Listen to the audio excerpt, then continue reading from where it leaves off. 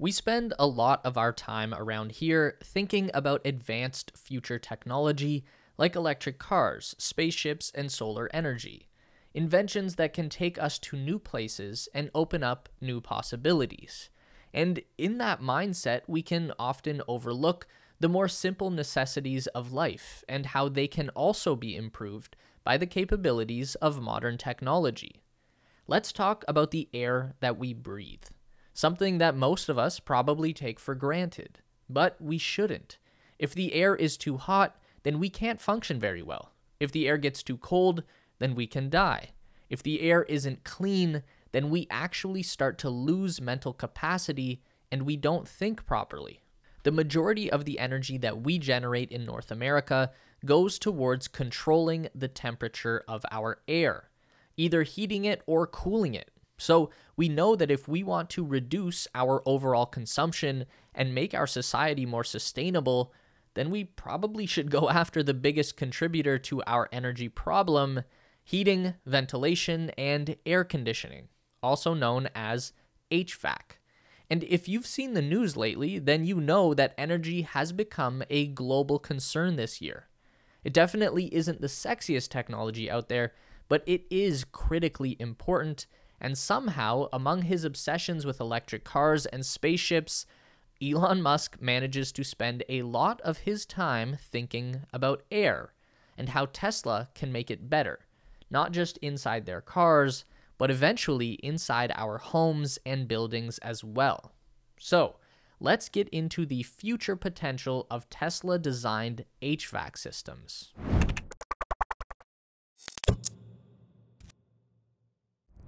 So, when we are talking about the future of heating and cooling, we are mostly referring to a device called a heat pump. They've been around for a long time, but have only really started becoming common over the last 10 years or so. The prevalence of the heat pump really depends on where you live, because the advantages and disadvantages of this technology are really going to vary according to your climate. The best way to think of a heat pump is like an air conditioner that can swing both ways, heating and cooling from the same machine. The relative heat of the air depends on the amount of energy that it contains, or the speed at which the molecules in the air are moving. On a hot day, the energy from the sun transfers into the molecules of the air and accelerates their movement. And then those fast-moving molecules impact your skin and transfer their energy into your skin and your blood vessels, and that makes your body hotter. And then you start to sweat. Your body releases moisture, which absorbs that heat energy and evaporates, creating a cooling effect. So, energy in equals heat, energy out equals cool. The cooling side of a heat pump works the same as any regular air conditioner. A super cold liquid refrigerant is running through a coil of pipe that is surrounded by these conductive metal fins. And when your fan blows hot air from the room through this coil, the energy from the air molecules is absorbed into the liquid of the coil, and as long as the air coming out the other side of that coil has a lower amount of energy than the ambient air in your room, the air flowing in will feel cold. The molecules will be impacting your skin at a lower velocity and will transfer less energy into your body. And that is a wonderful thing. We love air conditioning. But it uses a massive amount of energy to do what it does, because in order to have that constant supply of super cold liquid, the machine actually has to generate a lot of heat. And we know that heat equals energy. So, as that refrigerant liquid absorbs energy from the air, it obviously begins to heat up and evaporate. The liquid that we use for this process is typically Freon. It boils at an extremely low temperature, below negative 20 degrees Celsius or negative 4 Fahrenheit. So even in its evaporated states, the Freon is still cold, but it's not cold enough. So how do we cool it down back to its liquid state again? Well, we actually first have to make it even hotter. So the evaporated refrigerant hits an electric compressor. And when you compress a gas, you concentrate the energy it contains. You accelerate the molecules and you create heat. That super hot gas is then fed into another coil on the opposite side of the machine, where another fan blows air through it, which absorbs energy from the hot gas and carries it outside into the environment. The refrigerant gas is still very hot at this point when it exits the coil back into the system. It's starting to condense back into a liquid, but it needs help to get cold again. That's where the expansion valve comes in. So, if rapidly compressing a gas makes it get much hotter, then rapidly decompressing it will have the opposite effect. All of that energy and activity will suddenly slow right down. It's like when you use a can of compressed air. When you release the gas, it gets really cold. Then your cold liquid out of the expansion valve goes back into the cooling coil and the ambient air is blown over it, which causes evaporation and then back into the compressor. It's a closed loop cycle, which is good because Freon gas eats holes in our ozone layer. We learned that the hard way.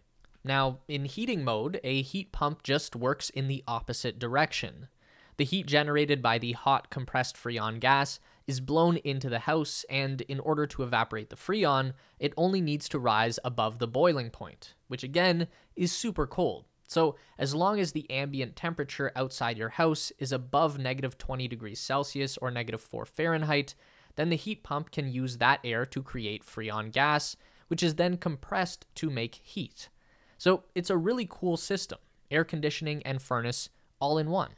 And most importantly, this heating effect doesn't require burning fossil fuels like a traditional furnace, which will typically burn either natural gas, propane, or even liquid oil. And we know that when we burn things, we create carbon as a byproduct, which goes into the atmosphere and creates an excess warming effect for the planet, and that's bad. And that's where we come back to Elon Musk and Tesla. My sister recently got married, so our family tree is growing and changing quickly, which is why I'm excited to share today's sponsor, MyHeritage. With over 90 million trusted users, MyHeritage is the #1 family history service in Europe. It's fun and easy to build your family tree and discover your origins, and you might also find new relatives. Even if you don't know much about your family's origins, MyHeritage can find new family members and records of your ancestors for you with little effort, with over 18 million records at your fingertips. And if you want the best results and to learn as much as possible, you can order a DNA kit to reveal your unique heritage, the ethnic groups and geographic regions you originate from, and find new relatives you never knew existed. With a simple cheek swab that takes just 2 minutes, you'll receive your results online in 4 weeks. There is so much to learn about yourself, but MyHeritage is also much more. You can use their AI technology to repair, animate, colorize, and enhance old family photos. This technology is quite amazing for touching up those old family photos. My grandparents were shocked to see old pictures of them with their parents so clear. But be careful with the animated versions. Don't want to give them a heart attack. Right now, you can sign up for a 14-day trial and enjoy all the amazing features MyHeritage has to offer. If you decide to continue your subscription, you'll get a 50% discount using my link in the description below. We know that Elon Musk is fixated on transitioning the world to sustainable energy and maximizing efficiency. Heat pumps do both of those things. So obviously it's a technology that Elon is into, and it's something that he talks about surprisingly often. Tesla introduced their first heat pump with the release of the Model Y in 2020. This was a major step forward for electric cars that was badly needed. Your typical combustion engine vehicle doesn't have any trouble producing heat because there is so much excess created by the engine. Combustion is a release of energy. Energy is heat. But an electric car doesn't have any of that to work with, so they need an electric heater. The traditional approach here would be a resistive heater, where you flow energy from the battery through a resistive metal element. That metal gets hot, and then you flow air over the element to absorb its energy and push it into the cabin of the vehicle. This system works great, but it requires a lot of energy drawn from the battery pack, which is energy that is not going to drive the car, and that means lower range. The heat pump accomplishes the same thing, but does it in a much more energy efficient way. So we remember that the heat pump uses the ambient air temperature to evaporate the liquid refrigerant into a gas. Even if the outside air is cold, it will still boil the refrigerant. So that work is being done for free by the energy from the air outside. Then the compressor just takes that gas and compresses it to generate the heat, which gets blown into the cabin. So because the heat pump is getting free labor from the energy contained in the air, it gets about 3 times the efficiency rating of a resistive electric heater, and that means it draws significantly less energy from the battery. Of course, now that all falls apart if your ambient temperature falls below the boiling point of your refrigerant. That definitely does happen where I live, but that doesn't happen where most of you live. In most populated areas of Canada, we occasionally get temperatures below -20 Celsius in late January and early February. And there definitely were some reported issues with Tesla's heat pumps failing to produce heat in those conditions. So this is not a solution for everyone, but it still works great for most people. And now Elon wants to put that technology in your house. It's an idea that he first started talking about while he was stoned on the Joe Rogan podcast back in 2018. He said that there was a lot of room to make homes more efficient with heating and cooling, and he talked about a smart home system that could connect with your car so that the house automatically knows when you leave and when you are on your way back, and it can use that information to regulate the temperature. It won't waste energy maintaining the climate when there is no one inside the house, but the house will always be the perfect temperature when you arrive home. Joe asked if he was actually developing something like that, and Elon said, "I cannot answer questions about potential future products." Then he brought the idea back to the surface in 2020 by writing on Twitter, "Sure would love to do home HVAC that's quiet and efficient with humidity control and HEPA filter."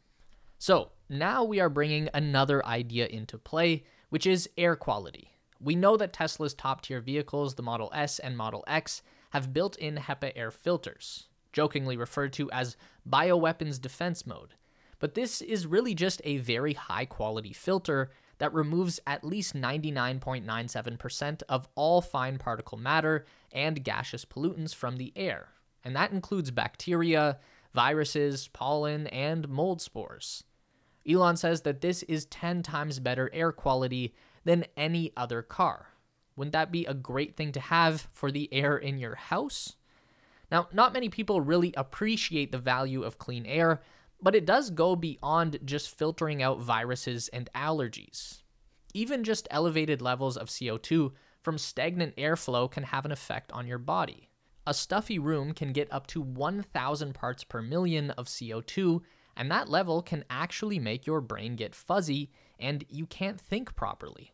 Tesla's former head of AI, Andrej Karpathy, carries a CO2 monitor with him at all times, and Elon Musk keeps one at his desk that alerts him anytime levels rise above 1,000. So, just something to consider. Now, we have 2 existing things that Tesla already makes, and they just need to be scaled up from vehicle size to house size. Of course, heat pumps for houses already exist, we just talked about that, but Elon thinks that Tesla can do it better. He said before that the unit Tesla created for the Model Y is exceptional. He wrote on Twitter a couple of years ago, "Model Y heat pump is some of the best engineering I've seen in a while. Team did next level work." And he went on to explain the reason for that, writing, "PCB design techniques applied to create a heat exchanger that is physically impossible by normal means. Heat pump also has a local heating loop to spool up fast and extend usable temperature range. Octavalve is pretty special too. Team did great work. No credit to me." End quote. And this is probably why Tesla was able to alleviate a lot of the associated heat pump issues in super cold weather with a software update last winter. So when it got to that point in early February, when those of us in the frozen north hit the coldest of the cold weather, the Tesla heat pumps that were now being used in every new vehicle, they weren't really cutting it. The NHTSA even got concerned that the pumps couldn't put out enough heat to keep the windshield defrosted. Tesla was able to recalibrate the pump using a firmware update that seemed to fix the problem. So again, that sounds like a great thing to have in your house. High-efficiency air conditioning, electric heating, and air purification all in one single unit that can get firmware updates. It's still something that Elon is talking about. Even recently, in July, he responded to someone who asked about home HVAC with a HEPA filter to deal with allergies. Elon wrote, "It's on the future product list, especially important in places like Austin, which has next level amounts of pollen in the air." So, what could that look like? Most people are envisioning a kind of smart home system built on Tesla's existing solar power and battery storage system, with the HVAC integrated into that. So the brain of your system would know how much energy is generated by these solar cells on your roof, how much is stored in your Powerwall batteries, and how much of that is required to address heating and cooling with your home. And a very smart artificial intelligence, kind of like the one that Tesla already develops for self-driving and other applications, could manage that distribution in the most efficient way possible, especially when you incorporate your car into the smart home ecosystem.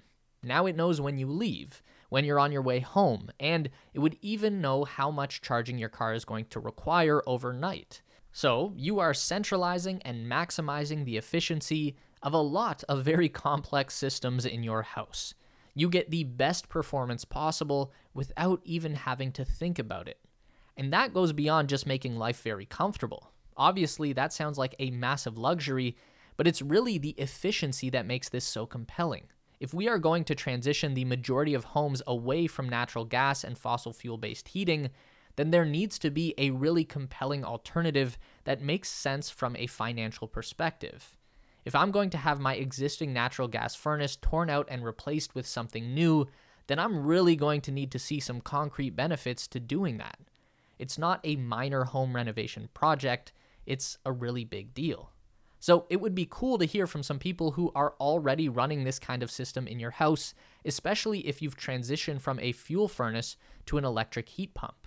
Let us know in the comments below what kind of difference that makes for your utilities and efficiency.